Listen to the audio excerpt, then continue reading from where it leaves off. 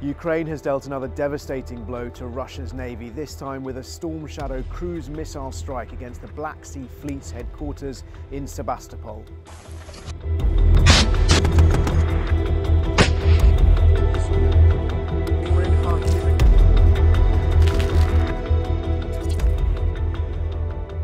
My name is Jerome Starkey. I'm the defence editor at the Sun newspaper, and this is your weekly roundup of the most important news from Ukraine.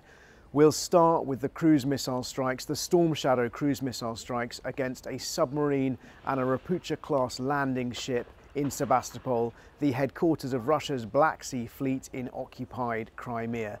Now, this was a spectacular success for Ukraine because they've managed to hit two principal vessels whilst they were both in dry dock in port. They hit a Kilo-class submarine, the Rostov-on-Don. This is one of the submarines that can launch Caliber cruise missiles, indeed has launched Caliber cruise missiles, which can hit targets right across Ukraine. It's the first time a Russian submarine has been hit in an act of war since the end of World War II. Lying next to it in the adjacent dry dock was the Rapucha-class landing ship, the Minsk. These landing ships are designed with bows that open up so they can spew out tanks and armoured vehicles onto a beach in a sort of D-Day style assault. It's the fifth landing ship that Ukraine has hit in the course of the last year and a half since Putin invaded.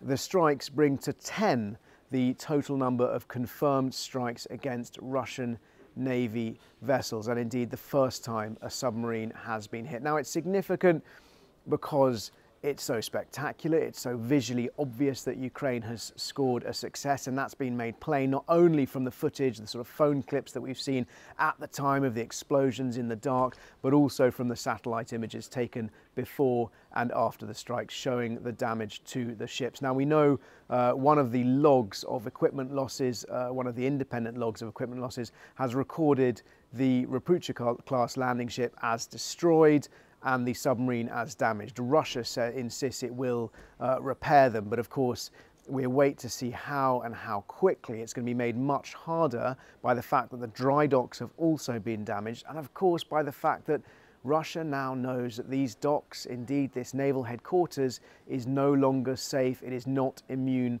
from Ukrainian strikes. How Ukraine managed to get those missiles into the targets at that base remains something of a mystery. The base was protected, we understand, by a number of Russia's most sophisticated air defense systems, including the S-300s and the more advanced S-400 systems, the most advanced air defense systems Russia has. Now, when asked about this, we know that the head of the British Royal Navy, the First Sea Lord Admiral Ben Key, praised what he called Ukraine's innovations and their appetite for taking risk.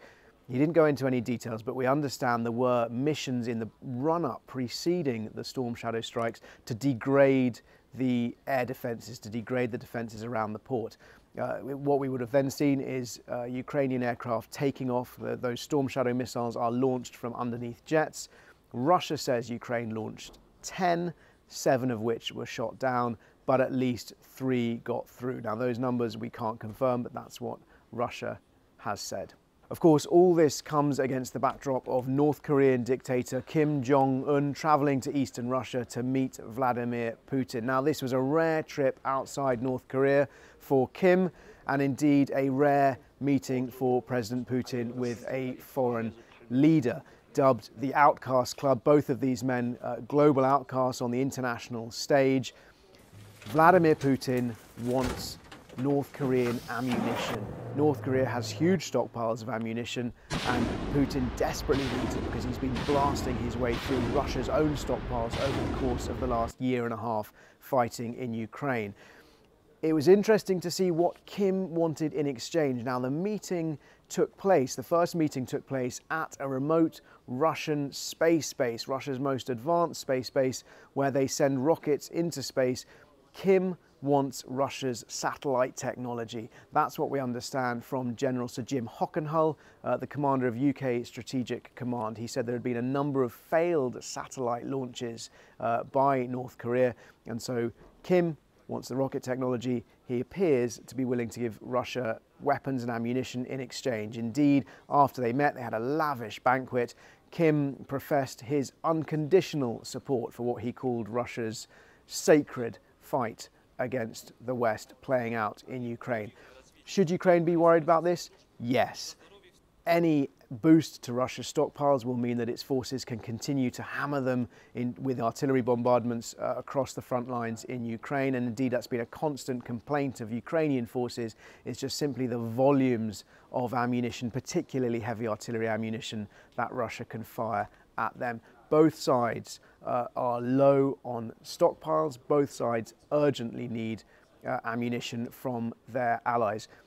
It's unlikely, however, to prove decisive. This ammunition will help Russia, but it's unlikely to swing the war so decisively that Russia will win. It'll make it harder for Ukraine, but the fight will continue. I also want to talk about new revelations that have come out about an incident that took place at the end of last year when a Russian Su-27 fighter opened fire on a British Royal Air Force rivet joint plane over the Black Sea. Now, this was revealed to Britain and to Parliament by the then Defence Secretary Ben Wallace, but at the time he described it only as a potentially dangerous engagement. He said a missile was released in the vicinity of an RAF jet. The intention clearly at the time by both Ben Wallace and the Ministry of Defence was to downplay what had happened to avoid it escalating. But revelations in the BBC this week suggest that actually the Russian pilot deliberately fired. It was not a malfunction, as we were told at the time last year.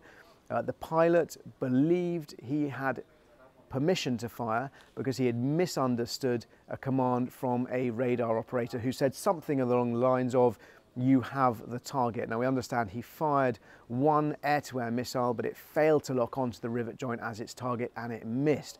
There was then an exchange between the pilots of the two Su-27s, this is according to the report in the BBC, with the pilot who hadn't fired remonstrating, swearing at his wingman, saying, "What were you doing?" He insisted he did have permission.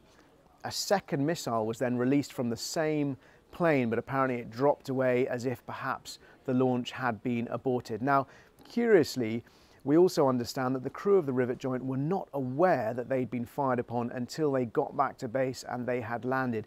And yet a lot of these new details that have emerged are based on intercepted conversations between the Russian pilots and between the pilots and the ground station. Now, we know the rivet joint's role is it's a spy plane. It's to soak up communications and Russian signals and intelligence, and it normally flies with a crew of about 30 specialist civilian spies from GCHQ, the government's listening post, in the back, and they would include linguists to understand some of the information that they might have been absorbing, but it's not clear, and it would certainly appear that they didn't have that information in real time. But nonetheless, had that Russian missile hit an RAF jet, had a British warplane been shot down in international airspace over the Black Sea, that would have been a huge international incident, and it would have clearly pushed the world towards World War III. Now, we would have to hope that even in that situation, the rival sides would be able to step away from the brink, but it would certainly could have been used as a trigger for Article 5 and NATO's collective defence mechanism. Finally, a quick update on where the counteroffensive, Ukraine's counteroffensive, indeed Russia's continuing assaults are. The focus for Ukraine continues to be in south-central Zaporizhia province. They have broken through some of Russia's first offensive, but progress is slow and costly. No major advances to report in the last week. Russia continues to mass its troops and focus its attack on the northeastern town of Kupiansk. We understand some 50,000 Russian soldiers are involved in that assault. The Ukrainians insist that they keep on attacking, but they are not getting through. Interestingly, a report in the Wall Street Journal suggests that the Russians are using units known as Storm Z troops. These are units drawn from Russian penal colonies, the prisoners who were offered their freedom in exchange for their fighting. Ukrainian sources claiming to the Journal that in fact in some cases just 1 in 3 of those soldiers is given a rifle, and they're expected to pick up the rifle from their fallen comrade as and when he gets killed or wounded. So pretty desperate accounts of that battle. That's all from me for today. Hope to do this again next week when I'll be back in Ukraine. Of course, if you do have any questions, please make them in the comments and we will do our best. We'll do our best to answer them next time. Thank you.